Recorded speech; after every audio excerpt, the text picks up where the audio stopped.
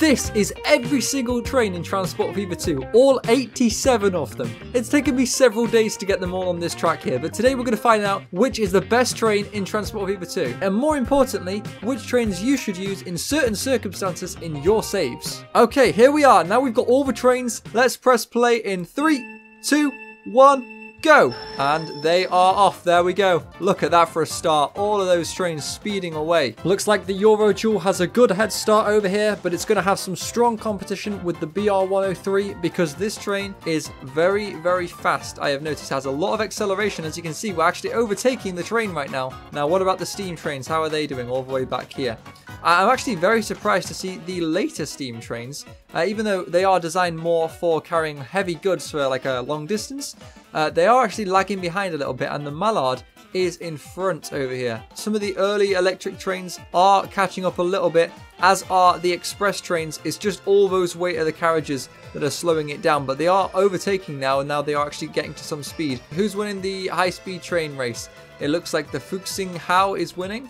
Very fast looking train, to be fair. Just followed behind by the Ice and then the new Speedance Express. They actually based this bullet train on a plain fuselage. You can probably tell in the architecture of the actual train.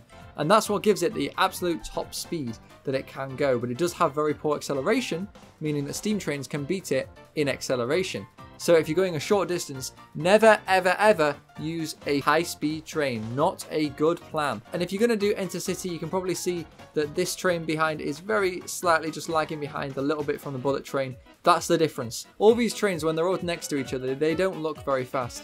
But believe me, they are going very quickly right now. These electric goods trains are actually starting to show weakness because they don't actually have very high top speed. And this, guys, is why you definitely need to use these high-speed trains over long distances. These are not intercity trains, 100%, because they have terrible acceleration. They are still not at full speed right now, and we've covered the whole map pretty much. And they're starting to break, and here we go into the finish line. Looks like we have a winner. So let's check out the results of the trains. But don't go anywhere because we have an even more important race coming up. But make sure you watch this because you might find out a better train that you aren't using in your save for more efficiency. Now, is any steam train going to be any diesels or electrics? Let's find the front steam train over here, which I believe is all the way over here.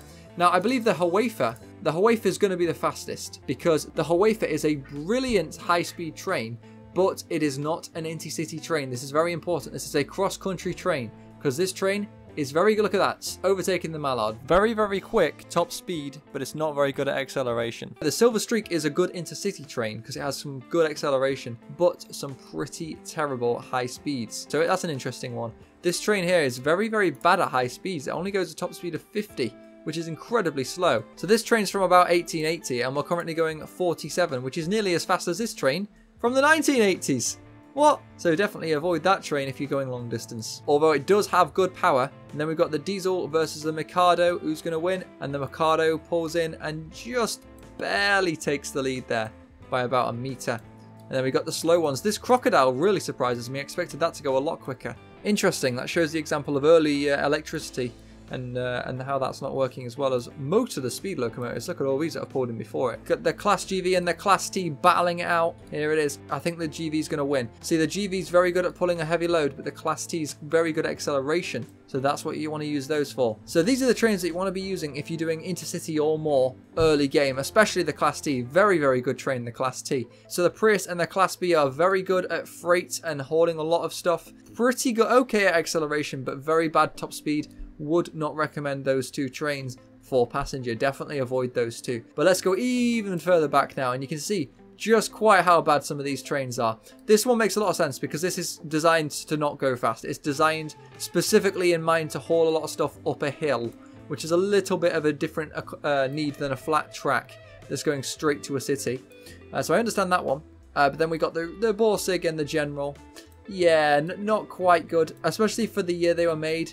Definitely not the best considering the Class T's been here like maybe 2 minutes now. You'd think that the later trains are actually better, but no. The Class T, very, very good train.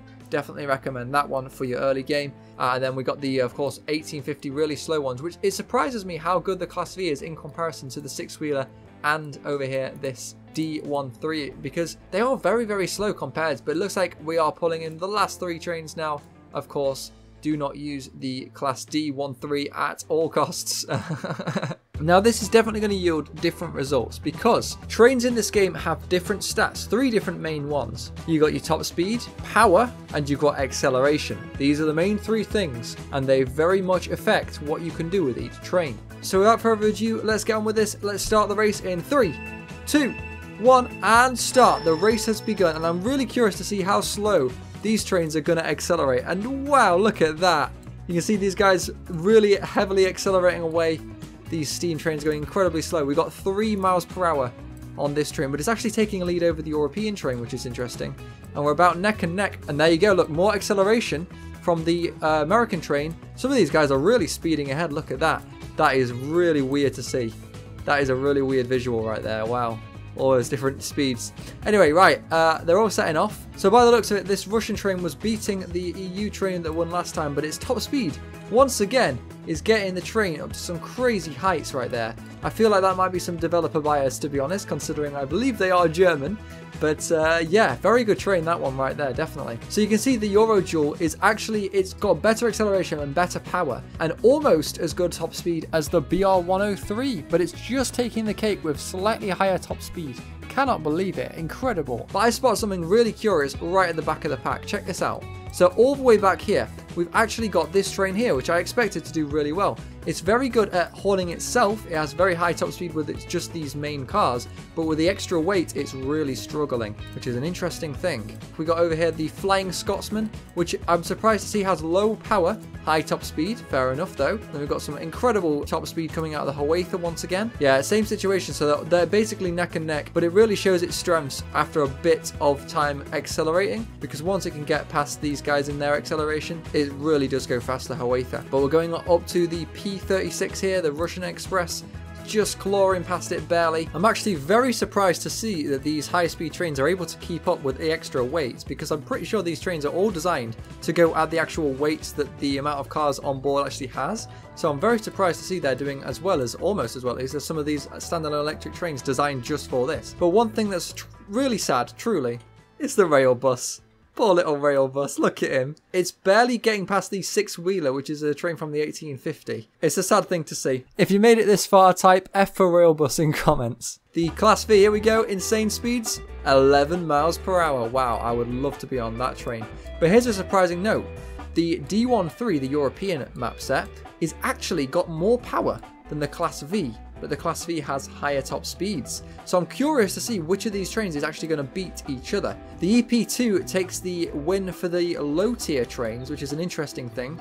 The American electric locomotive is actually a very powerful train. We saw in the previous run, it didn't have that much top speed compared to the other trains, but when we compare it with weight, you can definitely see it has much more power. It is a definite warning not to use some trains though. You can see this crocodile here is actually still getting beaten all the way over here after it's had plenty of time to accelerate, still being beaten by this steam train that was actually made way before it. So definitely a warning not to use something new because you've got something new. Sometimes the old stuff works just as well. We've got the stragglers coming in now. These are the mid-tier steam trains. That's a curious thing. So this really heavy steam train is actually being beaten by this shunting train. That's very interesting. Might be a bit of developer bias there because I believe this one is German as well. I'm also surprised to see that this mountain climbing train is not doing very well. I expected this to be full speed already, but no, that's not the case. It has a lot of power, so I thought it would do decent, but no, not the case at all. In fact, this Class B over here, I thought would do terrible, which is actually beating it. The Class B being very, very bad in the previous race, if you can remember that. But in this, you can see that it, with load, it's actually doing very much better than its counterparts. The Class GV barely is taking over the Prius just here, but it does go to show, once again, low tier trains, even though they're cheaper, are sometimes better than the later counterparts. But the Borsig really far back in the crowd over here, whereas its counterparts, the General and the Class T, are quite far ahead.